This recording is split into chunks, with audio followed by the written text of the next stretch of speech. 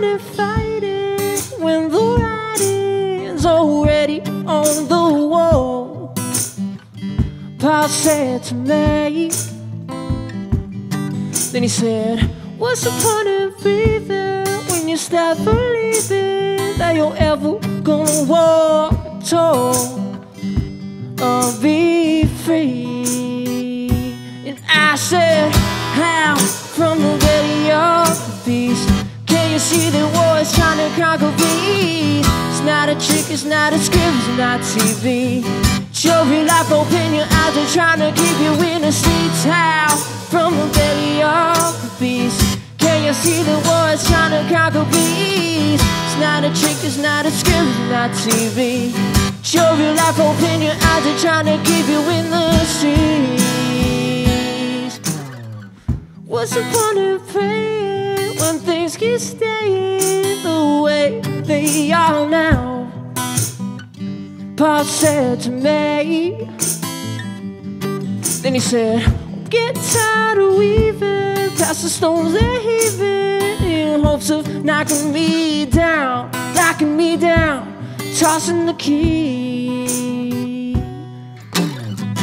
How from the belly of the beast can you see the war is trying to conquer peace? It's not a trick, it's not a script, it's not TV. Your real life opinion, eyes are trying to keep you in the streets. How from the belly of the beast can you see the war is trying to conquer peace? It's not a trick, it's not a script, it's not TV. Your real life opinion, eyes are trying to keep you in the streets. I'd run if I had somewhere to go. This daily hustle's all that I know.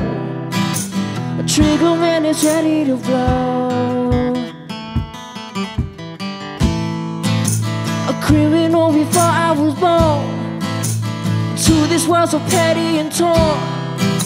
Well, angels are the ones with the horn. Something here he's got to give. All I wanna do is live. All I wanna do is let the child roll by. It's time to leave it behind. How from the belly of the beast can you see the war is trying to conquer peace? It's not a trick, it's not a script, it's not TV. Your real life opinion, eyes are trying to keep you in the streets. How from the belly of the beast can you see the war is trying to conquer peace? It's not a trick, it's not a script, it's not TV. Your real life opinion, eyes are trying to keep you in the streets. How from the belly of the beast can you see the war is trying to conquer peace? It's not a trick, it's not a script, it's not TV. Your real life opinion, eyes are trying to keep you in the streets. How from the belly of the beast can you see the war is trying to conquer peace? How from the belly of the beast, not gonna let them kill us in the streets. I'm here with Julian Fulton. This is take 2 of the Julian Fulton interview, because what you folks at home did not know until this very moment is that take 1 was sabotaged, self-sabotaged, if you will. The audio was lost. So we're gonna give this another go. We're gonna try again. Julian, I wanted to talk about second chances with you. Perfect. Do you believe in second chances? This is my favorite kind of chance, besides third. Okay. Because some people, if you're not the most upright of people, you need a third chance. You put out 2 EPs this year, Reverie and Noise. If I recall, Reverie is a little bit lighter, maybe like the songs are a bit simpler, the subject matter is like love and things like that. But the second one, Noise, was a little bit more of a grander concept behind some of the songs. You're talking about bigger ideas like good and evil and these existential concerns that you have. I was curious if there was something that happened in between the writing of those 2 records that changed your approach. I think the biggest difference was there was, even though they're both released probably like a month apart, not even, the songs on Reverie, which was released first, a lot of those had been written or partially recorded years and years before I even started Noise. So on Reverie, there's a lot of songs that were written maybe when I was 14 or that I started demoing like 3 years ago. So I was a different writer. And then with Noise, all of that was, after I released Reverie, I just wanted to keep releasing stuff that way. So I had the idea of just writing and recording an entire EP in 1 month. So all of those songs were written and recorded during that 1 month period.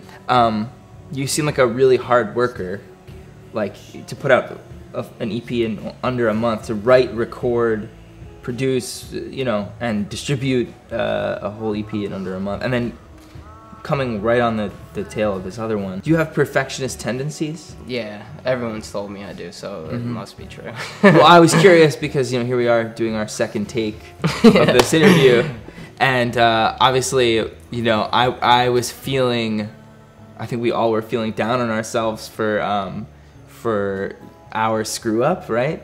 But I remembered in our the other time we talked, we did touch on this idea of perfection and things like that, and I don't know, I was curious if you ever think about, like, where does that come from? Like, do you ever think about that? I mean, like, I think there's maybe not a fear, but an uneasiness about, I don't know if it's failure or doing mediocre work. Why do we have that? I don't know. Because it's not just you. I think all the people who make this show also feel that way. That's why you guys wanted to do a Why do second we do interview. that? Can you tell me what's wrong with us? Oh man, you know, I don't know. The thing is like it's not something that came to light to me until it's been reinforced by a lot of other people the past like 5 years maybe. This idea of me being a perfectionist, and it's not something I was actually too aware of. Like, I kind of knew I was that way, but I kind of thought everyone was. Because you mentioned working on some of those songs for a few years. Yeah, that's the thing. It's like what you heard of one song, that might have been like the 10th re-recording of it. Like, right. I'll do that where I'll sit on a song for years and stuff, and I have like 60 songs that no one's heard that I'm just sitting on or still tweaking like all the time. Do you find that doing that process, does it lead to better results, or do you get to a point where you're looking at what you have and you say, like, this is the 30th time I've done this song, I don't know if it's better, I know it's different? Yeah. It does and it doesn't. I think that's part of why I wanted to try doing something different with the Noise EP and just write and record in a month. It's like I gave myself very specific parameters, so even if I wanted to go back, I was like, no, you're not allowed. But I've kind of been that way even since I was little. Like, I always took, you know, dioramas too far and stuff. Right. Yeah, It's school like, project. Yeah, it's like I never just threw it together. It's like it had to be a whole thing. It's like. But, you're up till 3 a.m. You're in 4th grade. Yeah, I'm like, this Captain Underpants shit needs to be great. It needs to be perfect. And it's like nobody else would care. It's like some kid's gonna like practically fart in a box and get an A. And I don't know why I'm doing this, but I've always been like that. I've never wanted to push something out that was mediocre or unrepresentative of myself or what I wanted people to get out of what I was doing. It's been a little longer now since Noise came out. What do you have coming up? I'm looking to get into an actual studio and record an actual studio EP and really release it and stuff. So I have, like I said, I have a million songs demos, and now and again, it's a problem of being a perfectionist of which songs are perfect for what songs do I want to represent me and what songs work together and all this different stuff. So I've been doing that, and I'm hoping to release a couple more, like, you know, home recorded singles or EPs in the interim. But hopefully something within, you know, before the end of the year or early next year. Cool. Yeah. Great. Well, we'll be looking forward to it. Julian Fulton, thank you for a second lovely interview. The first one was great too. This one was great. Other one was great. There's no knowing if this one was better or just different. But Julian Fulton, thank you. Thank you for having me. And we're going to hear you play another song.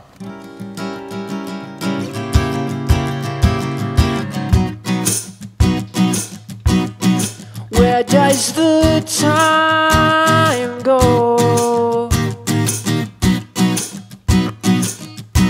There's such a short window. So before you draw your line in the sand, since you've clearly done all that you can, won't you help some lonesome fool find love? Since the pain inside is all you're thinking of,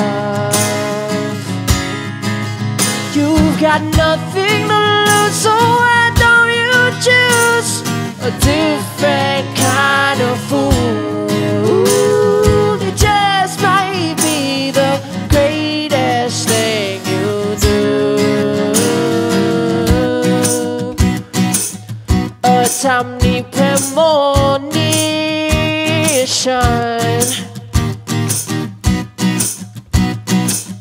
has confirmed your suspicions.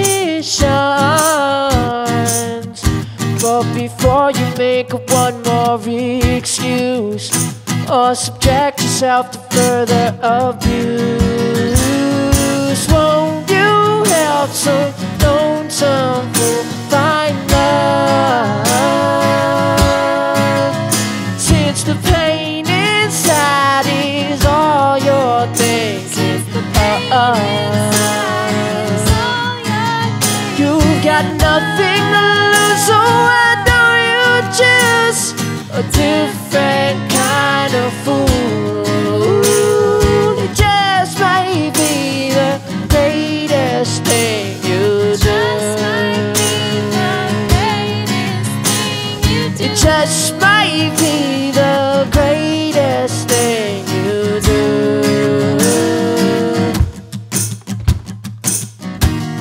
No matter what we say to you, you do the things you always do.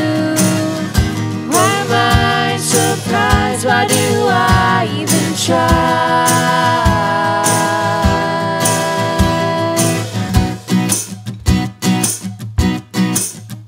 Your brother's on the run, just wishing he had done the very thing you're too afraid to do. The very thing you're too afraid to do.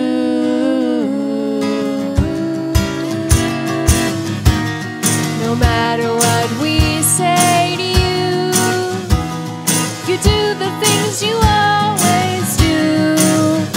Why am I surprised? Why do I even try? Why do I try? When you finally learn, I hope it's not too late.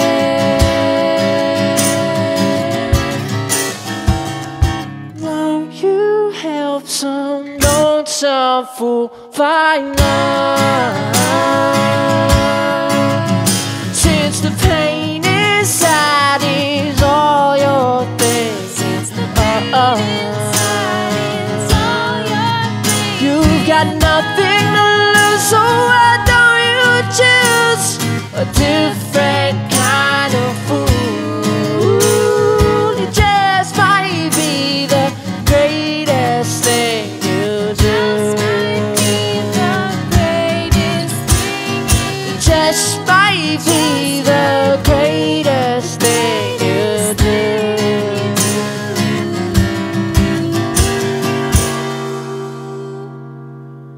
Your brother's on the run, just wishing he had done the very thing you're too afraid to do. The very thing you're too afraid to do.